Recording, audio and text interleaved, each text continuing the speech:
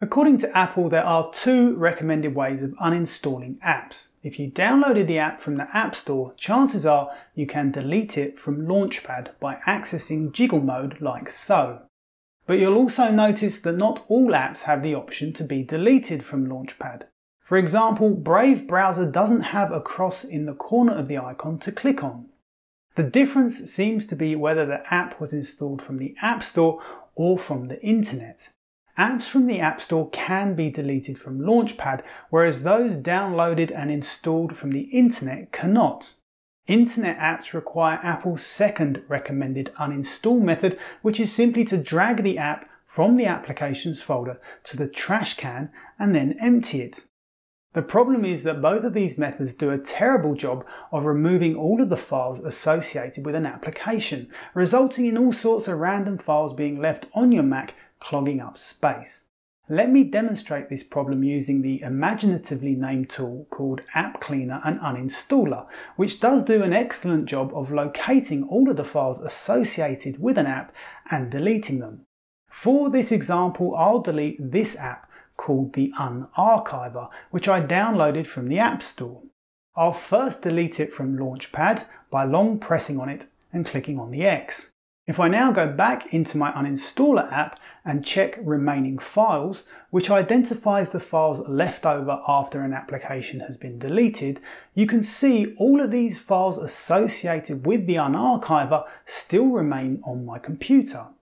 It's the same problem using the trash can method. If I reinstall the Unarchiver and then delete it again, this time by dragging it to the trash can, you can see that when I go back into my Uninstaller app, again I have files remaining that should have been deleted.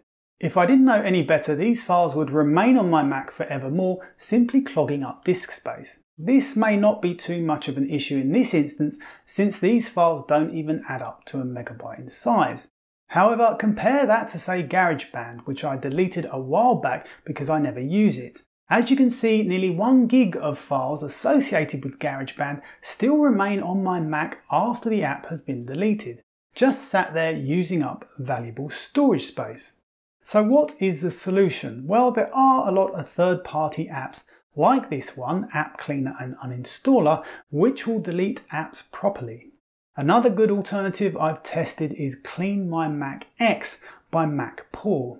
However, unfortunately, neither of these are free, and there doesn't appear to be a free app that does as good a job as these two. The free alternative I've been using for many years is called App Cleaner, which you can download from freemacsoft.net. To download it, simply click on the link here and then copy it from your Downloads folder to your Applications folder. App Cleaner has a nice feature called Smart Delete that you can enable by going into Preferences. Once enabled, whenever you drag an application to the trash can, App Cleaner is automatically activated.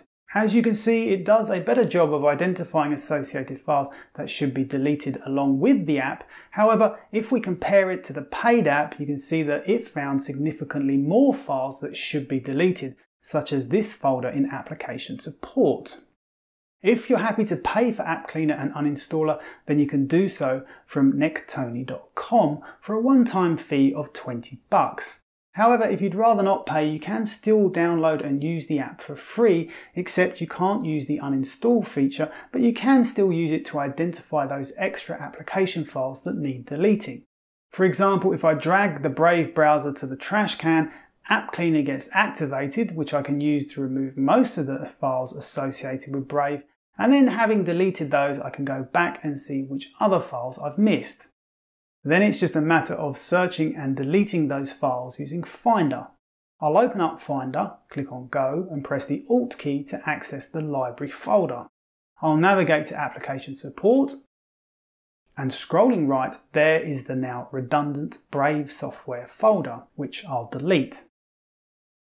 With each file or folder that I delete, the list gets updated, and I can go through the remaining files like this until I've deleted absolutely everything associated with the uninstalled app.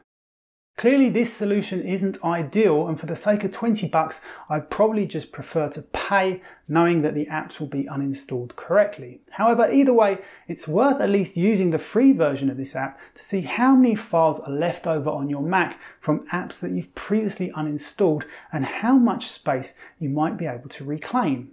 So that is how to uninstall apps on your Mac properly. If you found the video useful, I'd appreciate you giving me a like and hitting subscribe for lots more of the same. And you might also be interested in finding out how you can hide files, folders and apps on your Mac, or how you can transfer files between a Mac and an Android phone. Until next time, my name is Anthony. Thank you very much for watching.